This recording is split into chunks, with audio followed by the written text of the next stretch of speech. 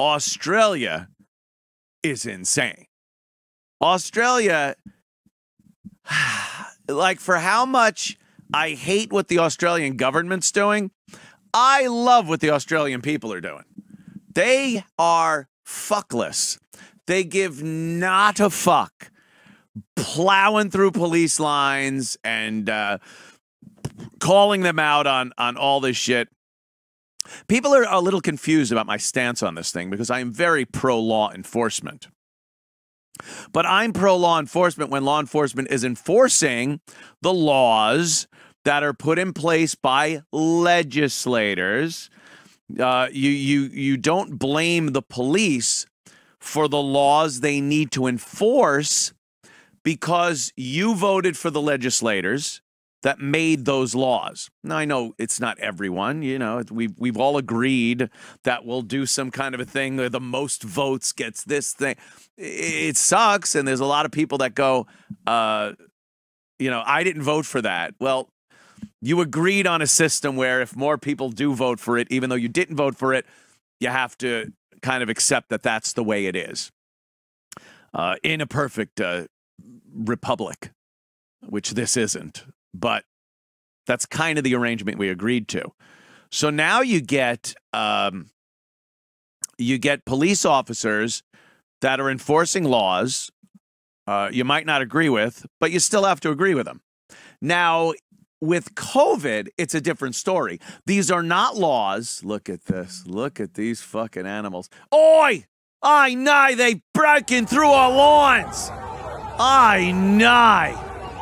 They're going through us like a blooming onion. I know. And there they go. They don't give a shit. Good for the Aussies. Now, like I was saying, I'm very much pro law enforcement. I'm not pro enforcing laws that aren't really laws. That's where there's a problem. When, because I've gotten this, like, oh, what happened to comply, Anthony? You're the big comply guy. Just comply with the... And that I even have to explain this is beyond me, but I'll give it a whirl.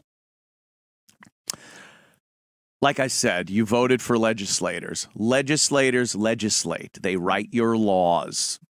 Those laws are then looked after by law enforcement. They enforce those laws that you, in agreeing with a democracy / constitutional republic, you've agreed to abide by the rules that are in place and how these laws are made and enforced. So when you're in a situation where there's a legal traffic stop, you've done something wrong, you're being arrested, you might not like it, you must abide by those rules. You must capitulate, and you must comply.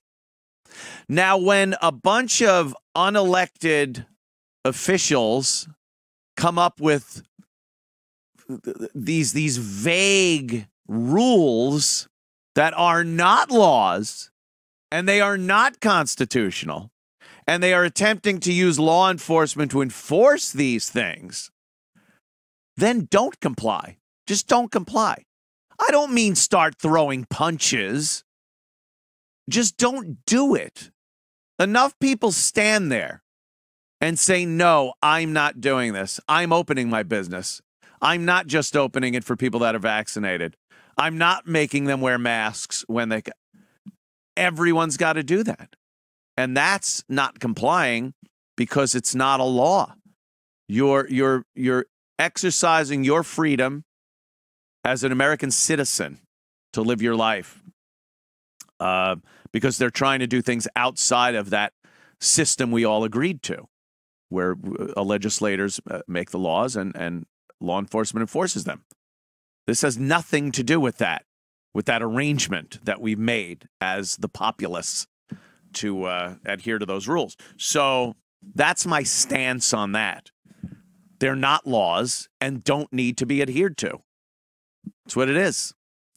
Now, Australia They are fucking. I always thought the government in Australia, when they were talking about how they took the guns away, they had the buyback program.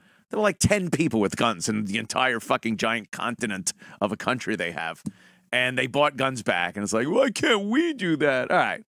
Buy fucking 400 million guns back. Do that.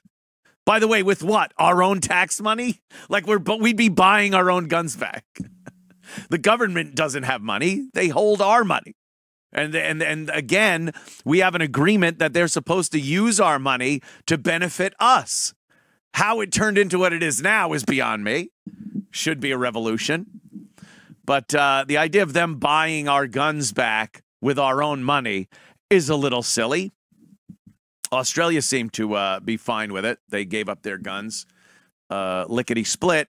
And now they're dealing with a government just, drunk with power, a police force that is enforcing things that are not laws at all, telling people they can't go out, can't even leave their fucking house. They're stepping up to people that leave their house and go to get into their car, asking them where they're going, what they're doing. That's bizarre to me. And a lot of Aussies are not putting up with it. And Australia, you're seeing some of the biggest pushback with these things that I think we've seen anywhere yet. Look at this thin line of Aussie cops, and then they're just like, oi, oi, mate. And they run right through, and look at that. That's a beautiful horse right there. And then, like, I don't know where they're going. I don't know what this is. Once they get past the cops, I guess they just keep running? Yeah, it's like, keep running. Hold on, where we going? And then they just broke through the police line. But then, yeah, it's like when Beavis gets outside.